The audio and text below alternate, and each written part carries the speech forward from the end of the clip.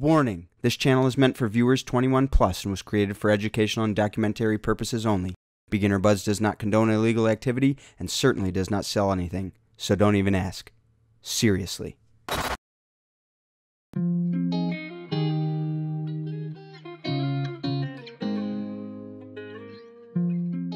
How's it growing, everyone? As we continue to open the grow room again, there's one thing we have to plan ahead for, and that's preparing our medium.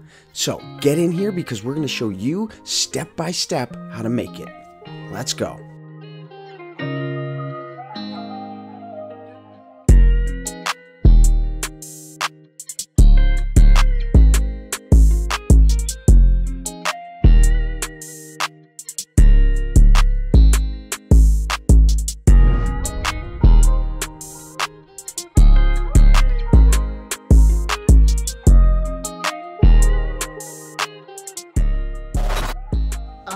Hey guys.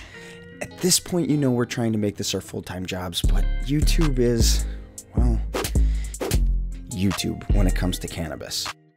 Despite this, we continue to find ourselves surrounded by nothing but love and support from this community.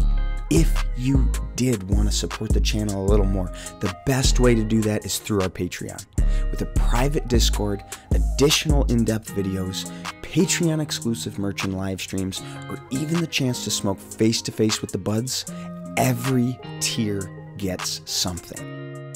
The amount of support we've already received has been absolutely mind-blowing, but we wanted to take some time out to show our appreciation for our newest patrons. So, a big shout out and an official thank you to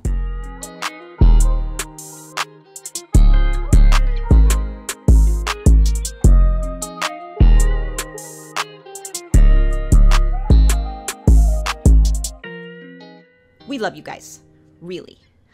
All right, let's get back to it. Alright guys, so we've been here before, but things are a little different now.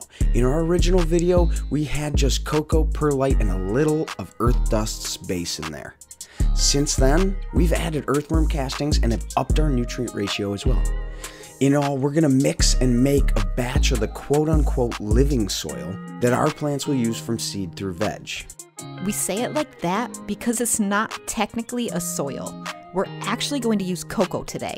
It's just called living soil because you're going to establish a colony of microbial life and fungi.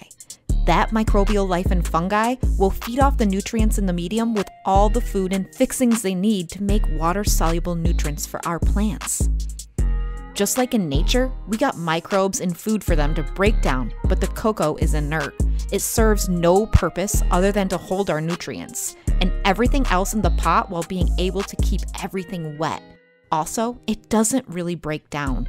Ultimately, we're doing it this way in hopes to incorporate the recycling of soil after a plant is grown and harvested.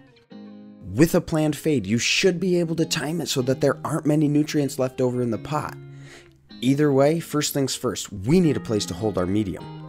Remember, it should be light-proof and seal up pretty well in order to keep the moisture in. We have such a large tote because we're going to be using 2 bags of cocoa. Good news is this recipe can be cut in half. So if you only have a need for and plan to use just 1 bag of cocoa, an 18-gallon tote is big enough. For us, we've been using root soilless and we're going to stick to that for now. Pretty straightforward stuff, roughly a 60-40 cocoa to perlite mix. There are actually small amounts of bat guano for microbial support, but growers should treat it like an inert media. 2 bags from the hydro store? Got it. Next is earthworm castings. We recently got turned on to wiggle worm, but any worm castings should do the same. The point is simple: provide us readily available, water-soluble nutrients for the plant in its seedling stage. Even better, earthworm castings can't burn your plant, so it's hard to overdo it. Oh, and did we mention that Ohio State University was able to prove that castings increase not only yields, but the quality of flower as well? So, for us, we needed 2 bags of that as well. Fortunately, we had enough left over from past batches that we only needed to buy 1. But the point is still the same. If you're starting from scratch and doing a big batch like this, then get 2 bags. Lastly, it was time for our nutrients. As you guys know, we've been using the Green Sunshine's company's Earth Dust. a simple, organic, 2-part nutrient system that was designed to get you from seed to harvest with just 1 water only. If you don't know about the nutrients, yes, you heard that right. Nothing but water. Or so, that's the plan. We'll see how close we get this time. Once you make the blend that you'll be making in veg, you'll only feed twice. 2 top dresses spaced a month apart, and beyond that, just plain water to keep the pot wet and the plant fed. The whole point here is simplicity. The simpler it is, the easier it is to replicate. So to keep it that simple, we just add in 8 cups of base. All there is left to do is mix it. Make sure it has enough moisture to raise the humidity inside your tote, and done. One last time, we'll put the recipe all together here. This is what we used.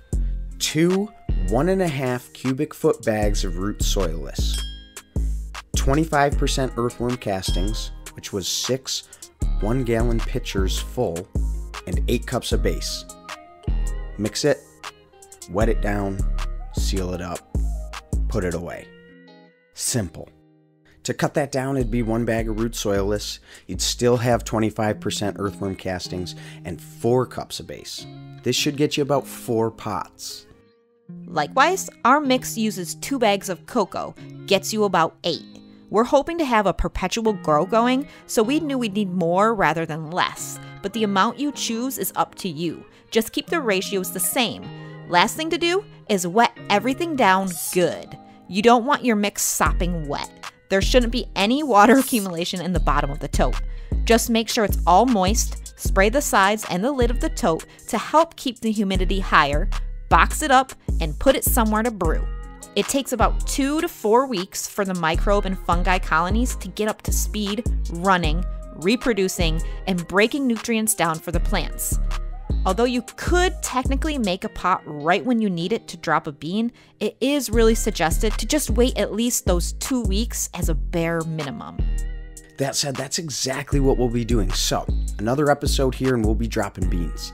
As for next week, we'll be dropping a par reading and suggested hanging height and intensity video for the Mars Hydro FC6500. Super excited to see how this one turns out in a 4x4 footprint. You know what they say about those Samsung diodes. Alright guys, until next week, keep learning, keep growing. Catch you later guys.